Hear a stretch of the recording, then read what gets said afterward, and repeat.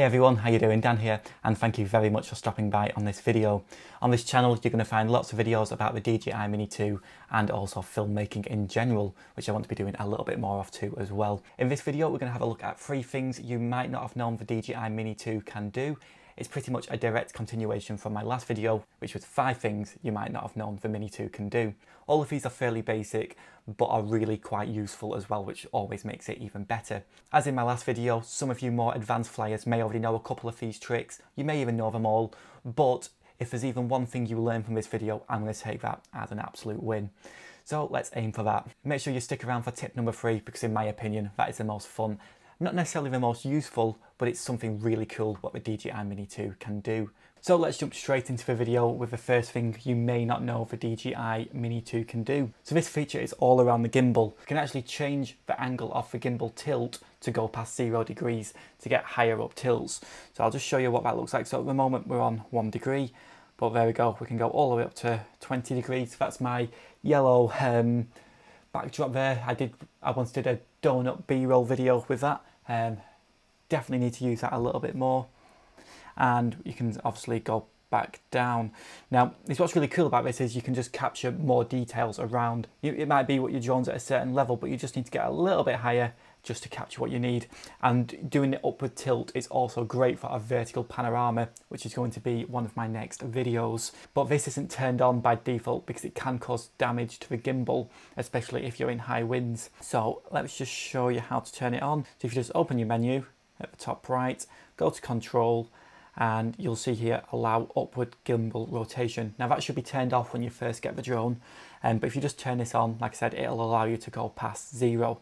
Let me just show you without it. So without it, 0 is the absolute limit. We can't go any further, but then again, if we just pop this back on, there we go, we can go all the way up to 20 degrees. Now you've got to be really careful with this, especially when it's really windy or if you're in sports mode, because what will happen is if you've got the angle past 0, the drone will automatically default to 0 when you start going at some speed, or the wind might blow it down, and it's quite a sudden movement. But if you are trying to get some really nice cinematic smooth shots, maybe turn this off just so you're not going to get that really jerky movement. It's really off-putting and it doesn't make for a great video at all. But that's pretty much it for tip number 1, which was just to allow the gimbal past 0 degrees so you can capture more when you're out and about, but just be aware of the wind and sports mode. Just before we go any further, if you do want to see more videos about drones and filmmaking, please make sure to like, comment and subscribe to my channel. That would be absolutely amazing, thank you. We've just broke 800 subscribers, so we're getting very close to the 1000 mark. By the time this video gets uploaded, hopefully we're around 900, fingers crossed. But as mentioned in a couple of my previous videos, once I get to 1000, I'm going to be looking at doing some sort of DJI Mini 2 accessory giveaway. So definitely keep an eye out for that. We'll be getting there very shortly, which is absolutely amazing, and thank you again. And finally, I've got a really cool drone playlist which covers photography, videography, editing, picture editing, flying your drone safely. It covers a whole range of things. Pretty much every time I make a new drone video, I pop it into this playlist. So I'll just pop that playlist up above, and it's definitely something to check out, especially if you're new to flying or just want to learn a little bit more about more of the media and filmmaking side of flying the drone. So another thing you can do is you can zoom on the DJI Mini 2 controller. Now we all know you can zoom on the app with the ×1 and ×2. That's great. But in my other video, the custom functions, I actually missed a function, what you can do with a function button, and quite a few of you commented in the comments on YouTube and Facebook. So thank you very much for that, because I learned something new there, and now hopefully I can put this information out there and a few more people will learn something new. So we're all learning something new, and that's kind of the main thing about this channel. Let's all learn as much as possible. As much as we can. That's exactly what we're going for. So if you hold the function button down and rotate the gimbal either to the left or the right, you can zoom in and zoom out, which is absolutely amazing. So what's really cool about this is you get a creative zoom. Now we all know you can zoom on the Mini 2 with this 1x and 2x, but you don't have any creative control. With this, you get control of the speed. So you can do it really slow like this, or you can do it really quick. Not only can you creatively set the speed of your zoom, you can also set different zoom points. So for example, if you want 1.4, we can get to 1.4 and stop. There we go. If you want 1.6, you can do that too. Now just remember, this is a digital zoom, so we are cropping in on the image. It's not an optical zoom like we've got on the Canon R6 here.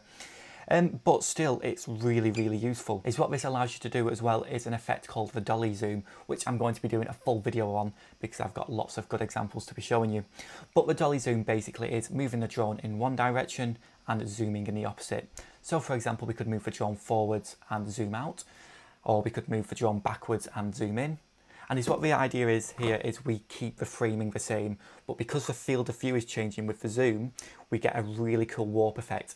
Now you'll have seen this on Jaws or Vertigo, and it's a tool filmmakers use to really make the audience uneasy. You might not want to make your audience uneasy, so you might not want to use this, but it's just something really strange about this shot. I'll play a couple of examples in this video, but I am going to be going out and getting a ton more for the actual video, but it's such a cool technique. Now for the final part of the video, you might not have known that you can actually take your drone off without using the app. Now this comes from older drones. I remember this when I flew the DJI Phantom. We spent ages trying to launch the drone and we didn't actually have a takeoff button on the app at the time. So that's obviously the most easiest way of doing it. But once we had looked into the instructions, which I highly recommend everyone does. I mean, I know very few people actually look at instructions and manuals, but there's so much information in there. But we learned the method to take the drone off was to put the left stick to the bottom right and the right stick to the bottom left, and this initiates a takeoff. So I'll just show you here. Right, so first of all, we're going to remove the phone from the controller so you know I'm not cheating. There we go, not got the app open. And we'll just pop this cable away. There we go. And let's use this. There we go. And we'll build a little tower for the drone. And we've got the drone here. We'll just turn this on. There we go. Right, so we just need to wait for it to connect to each other. It won't take too long. Just got to wait for these flashing lights to stop. Did I turn the drone on? Nope. I'm getting really bad at this. There we go. There we go. Right, so we'll just wait for these to stop flashing. And we're going to knock this one down there and this one down there. So basically we just knock both of these to the middle, and now that's connected. And what's really cool about this is once you do this, the drone's not actually going to take off. The propellers are just going to start ready for you to take off. So I'll show you. So both sticks down to the middle. There we go.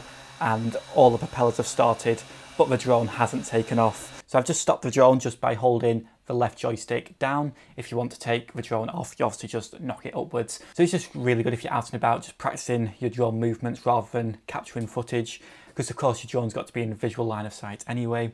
Now we've got to remember what the drone connects to the remote, so that's always a constant connection, and then the remote connects to the phone, and then that kind of completes the loop. But the phone never connects to the drone directly. So if your phone does die or the app drops out, don't worry. As long as the remote control is still connected, you're still good to go, and you still, you can still land and take off the drone safely. So don't be worrying about that. But I hope this tip was something new to you guys. It was something new to me. Like I said, I knew it from the old days with the DJI Phantom, but I've never really tried it on this, just because the takeoff button on the app is so handy and so useful. But leave a comment down below if you did learn something new in this video. So we're getting to the end of the video now. If you did like this video or learn something new, please leave a like, comment, or even subscribe to the channel. That would be absolutely amazing. And let's get closer to 1,000 subscribers so we can get this giveaway sorted out. But thanks again for watching, guys, and I will see you in the next video. Cheers.